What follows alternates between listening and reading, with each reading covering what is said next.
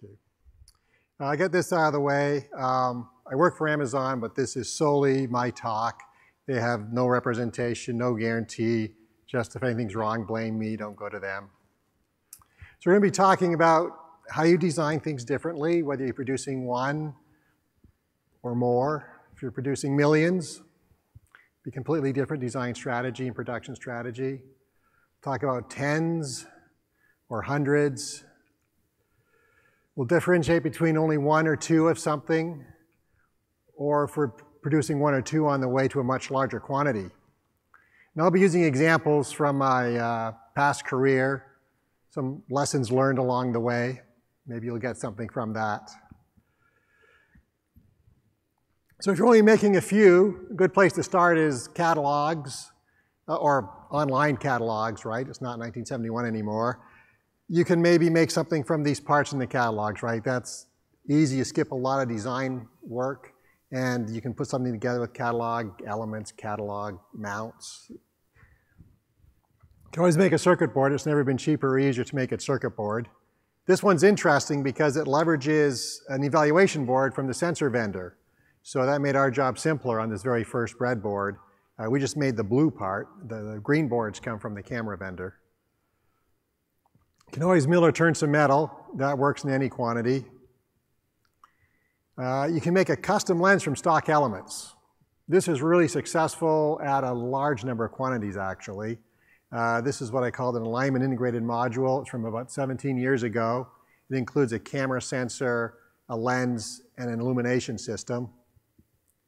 So here it is in side view, and there's the optical system laid on top of it. Here's a Zmax file. Please analyze it. No, I'm kidding.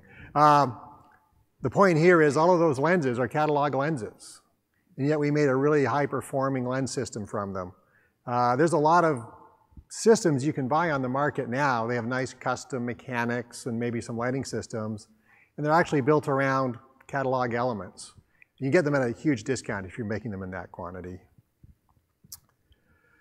Diamond turning is a very interesting technique. You can use it in a very small quantity. It's expensive, but it does a really good job.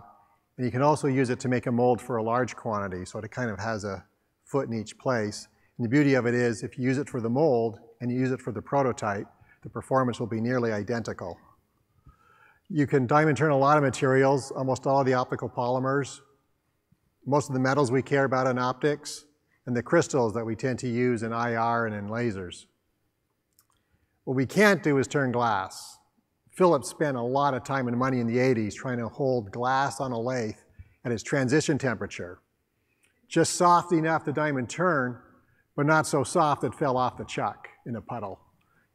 They couldn't quite ever get that just right. So we can't turn glass, we can't turn fused silica, and we can't diamond turn sapphire. So it's really good for that proof of concept quantity. I'll only ever make a few, and it's really good if you're going to make a lot.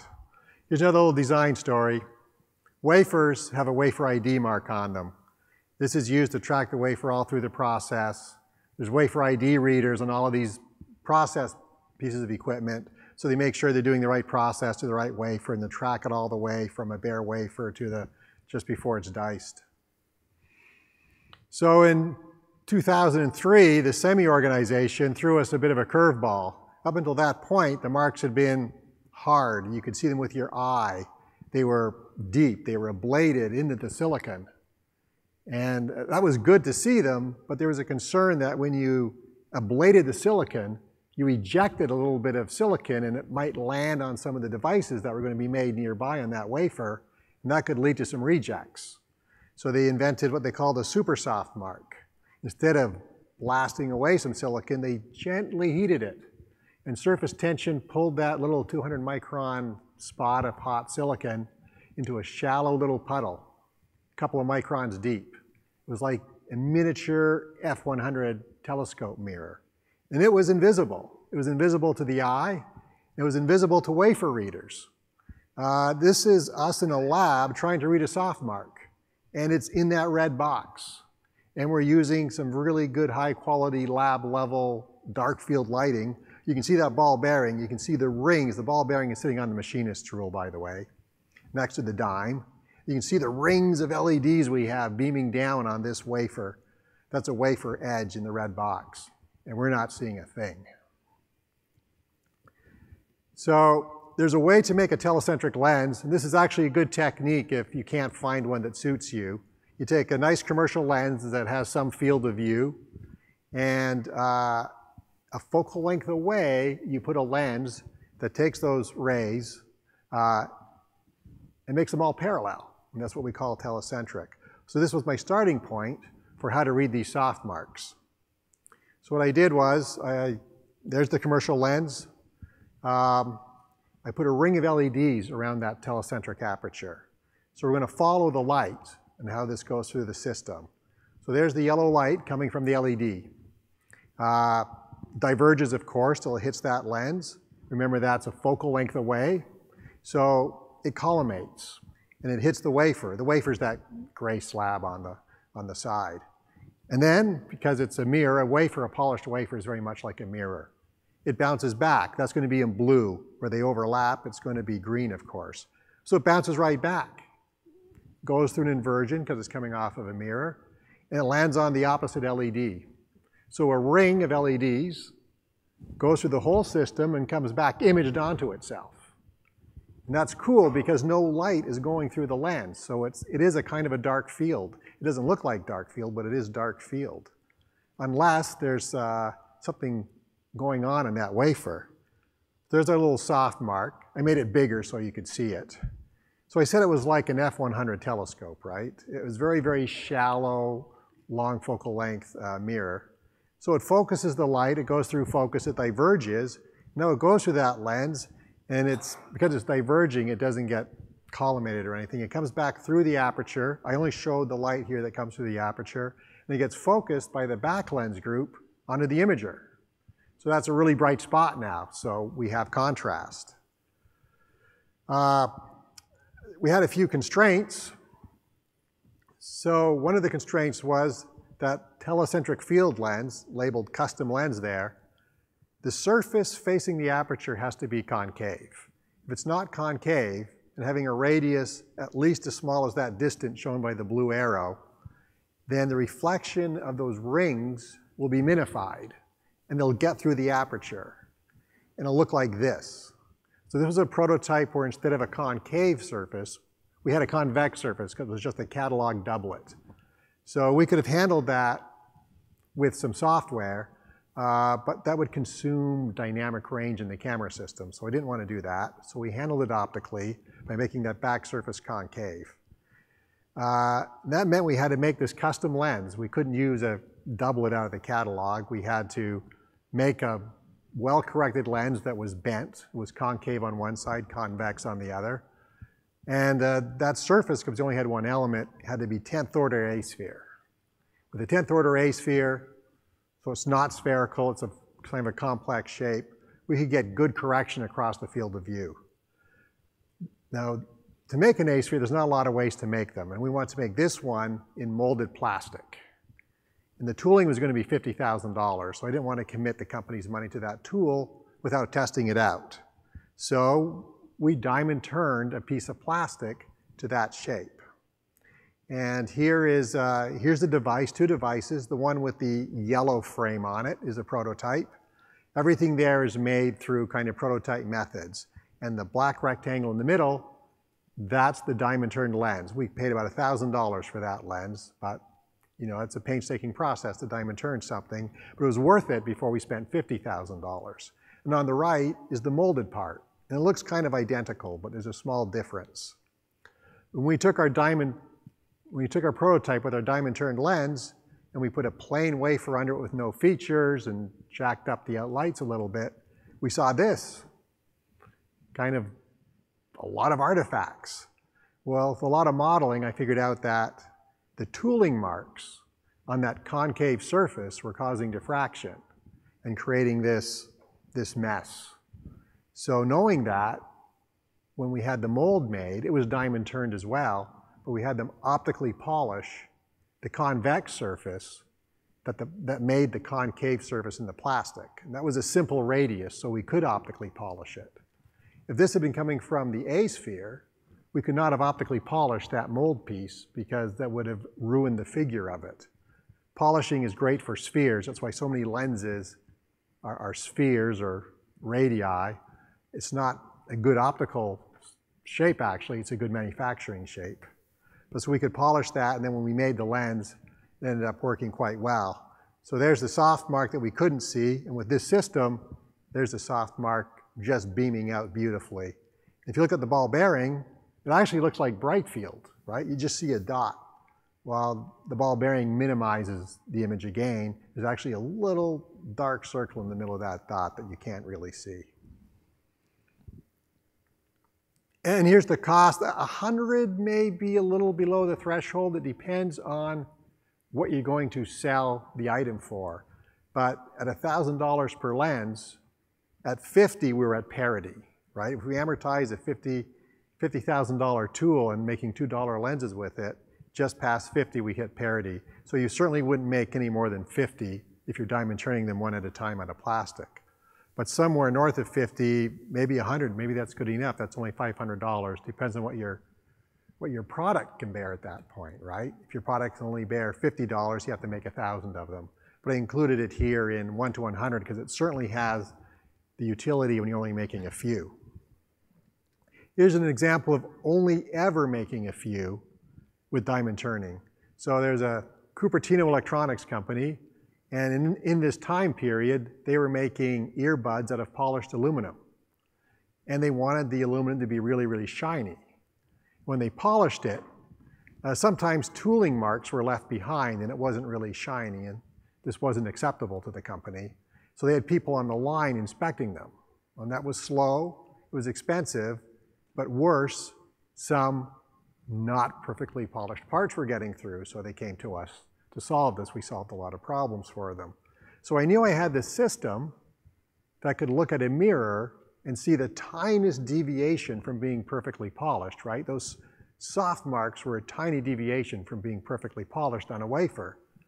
But here I had a cylinder, but if I could make that cylinder look flat, I could use my already existing system that was great at finding these small deviations. So I did that with a conical mirror, a nice 45-degree conical mirror, and I set it up.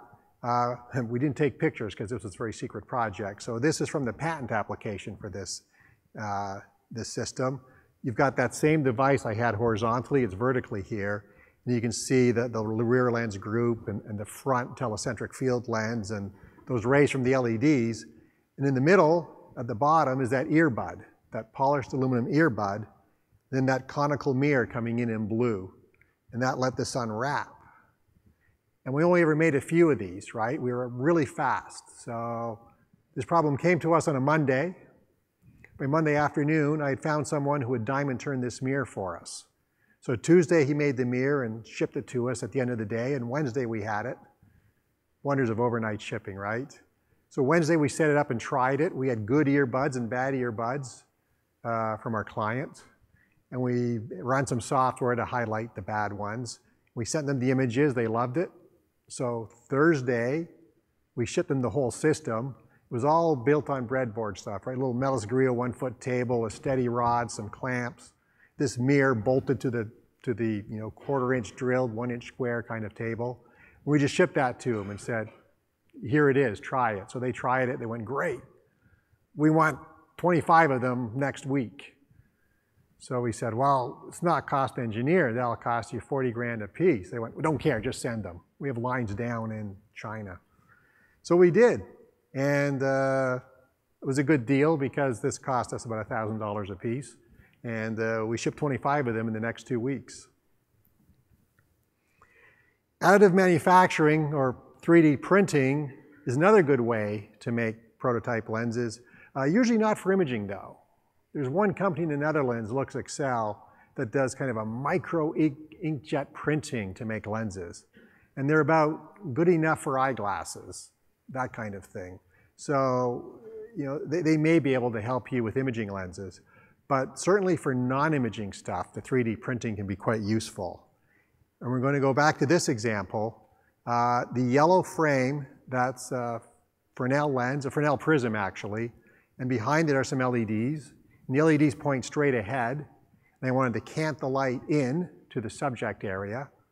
And I could have just tilted the LEDs on a circuit board. That would have made the circuit boards more expensive. 4 little boards mounted at an angle. It was actually easier, cheaper to mount them flat and then cant the rays in with this little Fresnel prism. Now, the one on the left is a prototype. It was 3D printed, again, about 17 years ago. When it was first printed, it was just as clear as the production unit on the right. One of the things you get with 3D printing, though, that keeps it from being good enough for imaging optics is it's rough. You can see that here. The one on the left, it's a little bit rough. The one on the right, which was injection molded the first time, it's nice and shiny. And that turned out to be a little problem, actually, because when we tried the first parts that were shiny in the camera, we had some stray light that we didn't have in the prototype. So I pulled up my part, and I reran the model, and this is out of Fred, I believe. And to understand that the red rays are coming from an LED, and up at the top you see the triangles. Those are the triangles of the Fresnel prism. And I traced millions and millions more rays than I did the first time I modeled this. And then I turned on importance sampling and ray splitting, and then I filtered out all the millions of rays that didn't hit the sensor, and this is what was left. So a couple dozen rays that through some total internal reflection and then some refraction came in, hitting my lens, which is the gray thing. So that was that rectangular aspheric lens from the blue boxes, right? And that got into the sensor and it made flare, so that was bad. Well, I'd already had the tool made for this. I could have recalculated all those prism angles and come up with something that didn't accidentally shine light into the sensor. But I didn't want to spend the money again on the tooling. But we knew the 3D part was rough, and it didn't cause this problem. So I called the vendor and said, you know that nice tool you just made? That nice shiny tool? Can you lightly sandblast it, please, and make it a little rough? Because we knew that the 3D printed part was a little rough and it didn't make the stray light, so they did that. And then all the problems were solved. We didn't have stray light, and we had beautiful conventional dark field when we wanted it, and that special telecentric on-axis dark field when we wanted that. In fact, in all quantities, in small quantities and large, we can pitch polish. This is the oldest way to make a lens, right? I mean, you can do this yourself at home if you want to spend a long time moving a pitch lap over a piece of glass. It's mostly mechanized now. But you can do this in 1, you can do this in 1,000, you can do this in 1,000,000. And this is the conventional wisdom on pitch polishing, right? It starts off expensive, you only make 1. It gets cheaper as you make more because you can block more lenses on the lap and amortize your efforts over a number of elements, especially if they're not too curved. And then at some point you got to take a drastic step. Go to molded blanks, take a step down in cost, maybe go to offshoring, it's another big step in cost. But some lenses, they never do that. They start off expensive and they stay expensive. An example of that would be a lens like this. This is a diffraction limited, high laser power, high aperture laser scan lens with an ultra flat field. This lens is as good as it can possibly be. It is built up one element at a time, and a measurement is made, and then the next element is measured and custom spaced into it, and so on, till this near perfect lens is made. There's really no economies of scale making a lens that way. A lens like this costs tens of thousands of dollars. This is probably $30,000 lens, but it goes into a piece of capital equipment that will process silicon wafers that will cost about $1 million. So, and the laser will be a couple $100,000, and some robots will be a couple $100,000. So in the scheme of things, it's totally worth it. Going into the next set of quantities, at this point, you probably want to give up these catalog parts. You're paying a premium for the flexibility, for the adjustability. You have probably too many adjustments, more than you need. And it's time to have a mechanical engineer make something that's just right for your application. and hopefully get all the adjustments onto one piece. But making a custom lens out of commercial elements is still a good idea in these quantities and even higher. Diamond turned parts at this quantity, we already saw the crossover, and the one example lens was 50 units, so 100 to 1,000. You're not going to make parts directly. But as a mold, it's a great technique. Depending on your selling price, 1,000 may be right. Diamond turning is not the only way to make a mold. It's got the unique advantage that your prototype and your molded part are going to have the same performance. But you can EDM, electro discharge machine parts, and they don't have to have any symmetry. You can see there's a little mouse optic. It's pretty cool because it controls both the laser and the imaging side, taking little pictures of your desktop, because that's how a mouse navigates the desktop. It keeps taking pictures of your desktop and auto-correlating it. 3D printing is generally not cheap enough for this quantity. Again, you're going to reach that crossover point in 100 to 1,000 where you're going to want to spend the money on a mold and amortize it instead of 3D printing every part one at a time. But pitch polishing is still great. It's still economical. I mean, up until recently, almost all of our camera lenses, Nikon, Canon, they were all pitched polish. But you might want to do is go to molded blanks. So these are not very expensive. It's a simple pressing operation. So if you're making a very small quantity, you buy a block of glass, you cut it, you core drill it, you coarse grind it, you fine grind it, and you polish it. With the molded blank, you don't have to do the cutting, the core drilling, and the coarse polishing. You go right to fine polishing, right to fine grinding and then polishing. So it quickly pays for itself in the labor saved. Our next order of magnitude, up to 10,000. Things get a little more interesting here, but you can still do a custom lens from stock elements. You can still pitch polish, and probably with molded blanks, but you can also do something else. You can do a net molded lens, and this is really cool because you're no longer constrained to spherical surfaces. So at the top is a little optical system made of spherical surfaces, probably pitch polished, but on the bottom is the same system made in A-spheres, and it's got the same performance in one element as two. Here's a lens I worked on recently.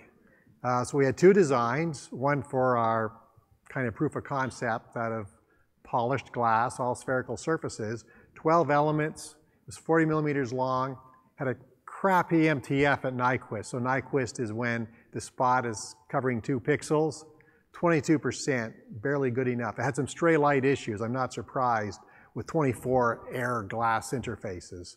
And it cost $40 a lens with 10K tooling. In molded A-spheres, less than half as many elements, almost half the total track length, almost twice the contrast at Nyquist, and no stray light issues. With tooling at 40K and a cost of 25 per lens, the crossover for this lens was about 2,600 units. So clearly within our 1,000 to 10,000, we would cut over to the molded A-sphere design and not only save money, but hugely increase the performance. There's kind of a half step to going to molded glass A-spheres, and that's where you can take a spherical lens, probably pitched polished, and A-spherize it with a very thin layer of polymer. Just take that spherical surface, and usually the departure from spherical in an A-sphere is not very big. So you can do it with a thin layer of polymer, and you get the advantage of glass, the thermal stability, the rigidity, the transparency, and you get the advantage of the A-sphere in getting a reduced number of elements or higher performance. This quantity, in the photonics side, you should talk to your camera vendor or your sensor vendor. You may want to do a semi-custom. Right? They have a sensor and a camera and board, but maybe you want a different shaped board for your product. Maybe you want optical isolation to harden it in a noisy environment. Maybe you want to strip off some features to make it just the camera you need at less cost for you. So definitely engage your vendor in the photonic side as well. On the optomechanical side, a good opportunity for semi-custom. Maybe you have a zoom lens like this. You can get one with a higher mechanical tolerance if you're doing metrology, custom motors, maybe a different encoder, or maybe you take two of them and put them in a custom assembly for maybe a little stereo system like this, but mostly based on the standard part. Next tier of quantities up to 100,000. At this point, you're not going to do anything custom to the silicon. That takes a much higher number. But you can take the standard devices, standard LED chips, standard VCSEL chips, and work with a third party to put some custom secondary optics on those. So in the middle is a custom VCSEL. That secondary optic, I think, creates a pattern of dots. Right? And the other one is an LED on the far right. That's a secondary optic to make a certain size angular divergence with a high uniformity. On cameras, CIS, right, CMOS image sensor, an acronym of an acronym. They have a color filter array on them, typically. Now, some sensors are available monochrome out of the catalog, and some are available color. But a lot of sensors, the newest ones that are used in cell phones and stuff, the coolest, latest sensors with the highest performance, they're often only offered with this RGB color filter array. But that's a post-process. It's not part of the semiconductor processing. It's often done by a third party. And that's pretty simple. It's a small run. So depending on how large the wafer is and how large the device is, that means how many devices there are in the wafer. You got to do a run of a small number of wafers. You can do a custom CFA, maybe no color filter array to give you a monochrome sensor. Or maybe you figured out a different color filter array would be really good for your application. This is viable in these quantities. Similarly, there's a micro lens array on top of the color filter array, usually. This is there for two reasons. One is it helps gather the light and concentrate it on the pixel for more efficiency. But the other reason it's there, it's usually offset a little bit to accommodate the chief ray angle. If we look at the two ray bundles coming in the bottom, one's coming in at an angle at the edge, the other one's coming straight down across. So we would say the one on the right has 0 chief ray angle across the sensor. The one on the left has some function of chief ray angle increasing towards the edge of the chip. If the sensor you want has some chief ray angle that doesn't match your lens, you can talk to the sensor vendor. They can deal with typically the third party that's doing this micro lens array for them. And number one, leave it off. That's easy. Just don't do the process. Now you have to buy a wafer's worth to do that, but a wafer's worth can be 10,000 or 20,000 depending on how big the imager is on the wafer. Or for a little more money, you might be able to do a slightly custom one where the offset's different and you can tune that CRA to match your optical system. Up to 1 million. This is fun. This is consumer electronics usually, but this is where things start to get fun. This is where you can dream big, because whatever you think of, there's probably someone there willing to make it at that quantity. So here's, you want to do an F2 5-element molded plastic lens. This is a fraction limited lens. This is the kind of lens you see on consumer electronics, cell phones, tablets, some video conferencing systems. This has a lot of investment to make, a lot of process to sort out. This becomes attractive in this 100,000 to 1 million quantity. You won't get a vendor interested in smaller quantities. You can do a custom pixel and a custom sensor. And here's another little story. So I worked on the Fire Phone for Amazon, and it had a unique 3D interface. The display was a standard 2D LCD display, but we can manipulate that display to give a great illusion of 3D. But to do that, we had to know the position of the user's head. Actually, we know the position of their eyes, where they were looking at the screen from. Not only the angle, but also the distance. And that meant we needed 2 cameras looking at the user. And in fact, we ended up using 4 cameras because we didn't want the system to fail if they accidentally covered up 1 or 2 with their fingers or their thumbs. And we had to work at night, right? We can't have the user interface fail just because someone's reading in bed. So that meant I wanted a global shutter sensor. Now, a rolling shutter sensor is what most cameras are. Your front camera in your phone, your rear camera in your phone, your point and shoot camera, even your DSLR is probably a rolling shutter imager. And the rolling shutter imager, if you look at the left-hand image, Every pixel is exposed and then read out pixel by pixel along the row, and then row by row until the entire sensor is read out. So if you're illuminating this with an LED, regardless of what the exposure is, the exposure could be a millisecond. Sorry, the exposure could be a microsecond. You'd have to hold that light on for at least 10 milliseconds until the whole thing was read out. That's why when you take a picture with your cell phone, that little white LED is on for so long. It's waiting for that whole image to be exposed from top to bottom. The global shutter, on the other hand, it takes all of the pixels are exposed at once, and then they're read out. So the exposure and the readout are separate. So if you have to turn on the LED, you only have to turn it on for the length of the exposure. That can be orders of magnitude shorter. That means you can have orders of magnitude less current consumption, less heat, less drain on the battery. Or you can compress the same energy into that tiny exposure that all of the pixels are seeing at once and make a really bright image. Or you can balance those two, save some power and make a bright image. But the problem was, there's one more advantage. You don't get this rolling shutter artifact. So because there's this time delay from top to bottom, if the subject's moving or the camera's moving, we had the camera in your hand, right? You could flick it in your wrist, and this is an actual picture of somebody's face being taken while they flick the phone in their wrist. So we didn't have to deal with that either. So we had this one imager available to us that was globally shuttered, had a 6-micron pixel. That meant at VGA, it was as big as the rear-facing camera in the phone, which, by the way, is the tallest thing in a phone. It sets the thickness. There's no way they would let me add 4 of these to a cell phone. But I figured I could shrink that 6-micron pixel to a 3-micron pixel. That's a factor of 4, because you're going from 36 square microns to 9 square microns. This was a huge shrink. But at 1 million units, you can work with a vendor, and you can do a custom pixel. And then you can make a custom camera from that pixel. I wasn't going to do VGA just because VGA is a standard. I went back and looked at what we needed. So we needed 10 by 10 pixels at 2 meters and 20 by 20 pixels on a face at 1 meter for some really solid face tracking. And at our field of view of our lens, that meant we needed 360 by 360 pixels. So I rounded up, because I didn't want to be on the ragged edge, to 400 by 400.